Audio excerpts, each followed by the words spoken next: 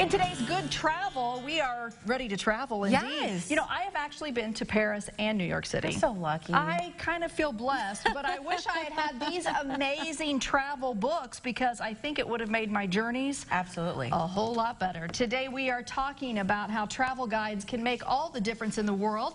And joining us from London today is Georgina D. Welcome to Good Day Live, Georgina. Hello, thank you for having me. Georgina, when travelers pick up these books, what can they discover? What can they find? Well, they can discover beautiful photography to get them excited about their trip. Lots of insider tips, lots of information about where they want to go, what they might want to see. We have beautiful maps in our guides. We have in-house cartographers who are experts in their craft and create beautiful maps for every point in your journey.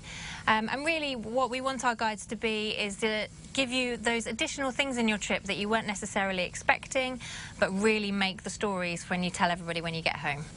You know, I feel like a book like this can help people really plan, but at the same time, if you take these along, they do a good job at finding some of the hot spots in today's cities. Exactly. It's really, you know, we wanted to give something that you can do both with. You know, the planning side of it is obviously really important. We offer itineraries, so suggestions for a day in a place or 2 weeks, dependent on the kind of destination, or 3 days. But also, as you say, when you're there and, you know, there's something you want to do that afternoon and you haven't decided what to do and you're sitting in a cafe watching the world go by, it's a lovely experience to flick through the book and decide together what it is you're going to do that afternoon, and that's what we'd like those books to be as well. What I love is the size, too, because you could just travel and basically take them with you. I mean, that was the idea, correct? Absolutely, absolutely. And travel guides in the past have been, you know, sometimes can be a bit heavy, and we've really reduced the weight so that they're very practical, but also beautiful at the same time. And I think also when you get home that it's something you want to keep on your bookshelf as a memento for the trip, something physical that you've got in your home that reminds you of where you went and the amazing experience that you had. And I think, too, even if someone isn't planning on going to one of these cities, say, in the near future, these are books that could make great gifts for someone who's always wanted to go to these cities, because the pictures, as you mentioned, and the tips are just incredible.